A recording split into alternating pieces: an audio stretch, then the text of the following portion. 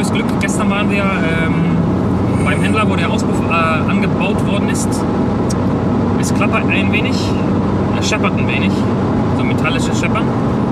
Und ja, die abgebrüstete Stoßstange habt ihr auch schon gesehen. Weil gestern war keiner da, um die Uhrzeit, als wir angekommen sind, konnten wir nichts machen. Jetzt fahren wir nochmal hin und schauen, dass wir den richtig dran bekommen. Ja. Gucken, was die jetzt machen wegen der abgeschmolzenen Stange. Die Decken schon wieder vergessen. Den Auspuff. Ja, die müssen irgendwelche Sachen haben. So, wir müssen noch den alten Auspuff mitnehmen. Aber jetzt bin ich ja auch mit dabei. Jetzt weiß ich nicht, ob wir den reinkriegen. Müssen nochmal kommen, glaube ich. Ja. Ein paar von euch haben mir Links auf Facebook geschickt zu Tunern in der Schweiz, hier in Region Bern. Ich bin dann nicht so wirklich überzeugt von denen. Also gib mir mal bitte ein paar andere Vorschläge, weil irgendwie einer davon war, ja, wie soll ich sagen, das war keine Tuning-Werkstatt, Leute. Das war eine Hinterhofwerkstatt, wo der Reifen wechselt.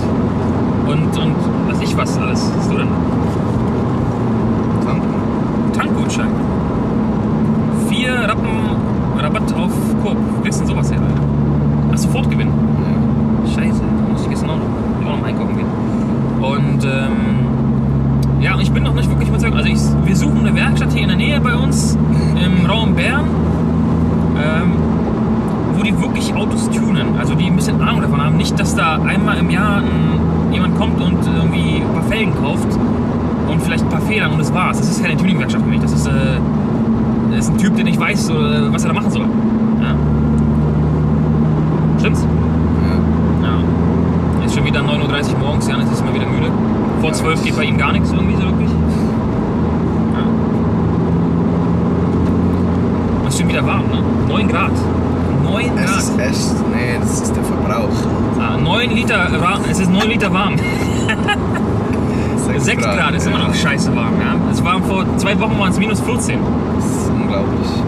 So, als ob man von Dubai hierher kommt. Ne? Und der ganze Schnee seht ihr links und rechts alles weg. Achso, heute mal eine andere Kameraperspektive, wie ihr schon seht. Wir dachten mal, wir variieren das ein wenig. Vielleicht nächstes Mal machen wir von der linken Seite, damit es mal ein bisschen interessanter wird. Wenn dann der Sommer endlich da ist und ich dann mit meinem Abarth unterwegs bin, dann werdet ihr eine Kameraperspektive sehen, die ist richtig geil. Die habe ich mir schon ausgedacht. Wo mir die Cabrio, okay.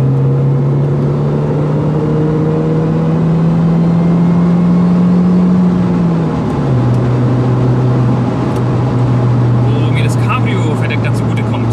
Ne, ich sag nur so hier oben und so. Ne? Das wird richtig, richtig geil. Cabrio ist geil. Ich bin gestern ein bisschen auf. Bei Mini nicht. Nee, bei Mini. Das bekommt dann Mini Cabrio wird ein richtiges Frauenauto dann. Durch die Cabrio-Version wird es gleich ein richtiges Frauenauto. Am Sonntag habe ich Glück gesehen, da haben sie Ford Fiesta ST getunt gegen Mini Cooper S getunt gesehen. Ja, musst du mal anschauen. Auf Grip, da war jetzt ein 280 PS getunter Mini Cooper. Topspeed? Nee, 280 PS. Der neue, der nagelneue. Cooper S, John Cooper Works. Ja.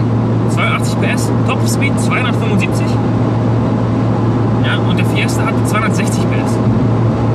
Aber das Geile an dem Mini war, das war so, ich glaube, das war G-Tech oder irgendwie GI5 oder irgendwas. Ja. Der Tuner und der hat den Überrock nicht eingebaut. Ja. Sah richtig geil aus. Rotes Auto, Bombe. Ja, aber Neuwagenpreis 41.000 Euro. Das heißt, in der Schweiz wären es ungefähr 55.000, 60.000. So, da vorne haben wir die grünen, oder in der Schweiz sind es die neonroten mit weiß. Ja. Das gleiche ist, hier in der Nähe ist die Polizeistelle, ne? Ja. Da sind wir vorbeigefahren. Heute noch ein bisschen Werbung wieder für Franz in Dubai, für Alpha Mail. Muss ja auch mal nett sein und so. Achso, ja, wie gesagt, also er kriegt bald eine Kamera. Haben Sie schon gesagt? Nee, vergessen. Also, Yannis kriegt demnächst eine Kamera. Und zwar habe ich mich entschlossen, noch eine von der hier zu kaufen, von der Mini X. Weil ja meine Trips länger und länger werden und ich einfach die Batterielebensdauer brauche. Und die Mini ist zwar sehr geil und kompakt, nur die Batterien nach einer halben Stunde, 35 Minuten muss ich wechseln. Ja, und Yannis nimmt meine alte mit 3 Batterien für den Anfang, damit er seine YouTube-Karriere jetzt durchstarten kann. Ne? Apropos seinen Kanal, unten habe ich es verlinkt, einfach mal klicken. Mittlerweile hast du schon 13 Abonnenten, glaube ich. Ne? Kann sein. Ungefähr 13 von mir. wahrscheinlich. Nein, kann nicht sein. Aber da werdet ihr ein bisschen mehr sehen. Und wie gesagt, wenn ihr es noch nicht wisst, er ist auch Skateboarder. Also ich denke mal, er werden auch ein paar Skateboard-Zeug mit dabei sein. Bisschen Auto, bisschen Skateboard. Bisschen Auto, bisschen Skateboard. Mir hat er verraten, ich weiß nicht, ob ich das sagen kann, ansonsten schneide ich es raus.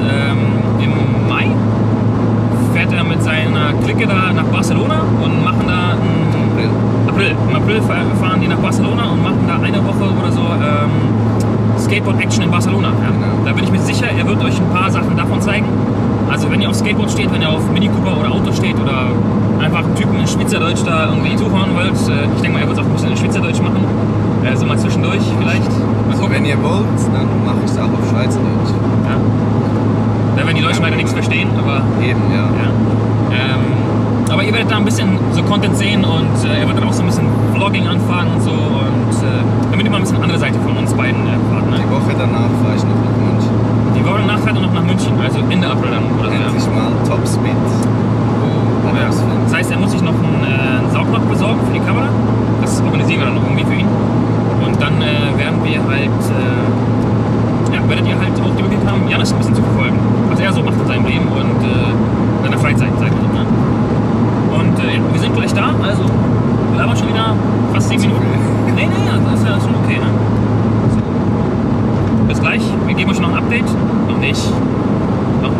Wir geben euch gleich ein Update, was mit dem Auspuff war. Kurzes Follow-up. Rechts? Nee, weiter. Sorry. Und dann